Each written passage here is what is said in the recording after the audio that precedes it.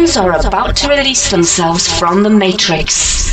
A war is underway that will shape the future of human existence, and the world we leave to our children is silently optimistic about the future because humanity shows signs of breaking the Matrix.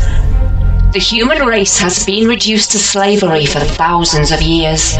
We have been kept in mental prison by dark elites and secret societies who have done their best to oppress us and prevent us from achieving our potential. The real-world matrix is starting to crack. Humanity shows signs of the release of the matrix. What a time to be alive. Exciting times we live in. Yes, of course, there are many people who are only interested in the Kardashians, but a large proportion of the population has been awakened. The most important thing is that there is now a war between our supreme masters and those who want to free us. What is the Matrix? The Matrix is a holographic universe projected onto us by those who want to control us.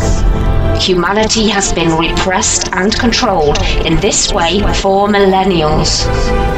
We think it's real, but in reality, it's just a movie that's playing in the collective consciousness, which presents itself as reality.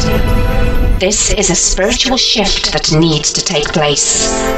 People have had enough of useless wars, totalitarian leadership, and authoritarian control.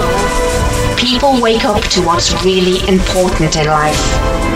It is time to regain our infinite power and open the doors of our mental prison. It is not an easy thing to do, but it is time to walk in the light of freedom.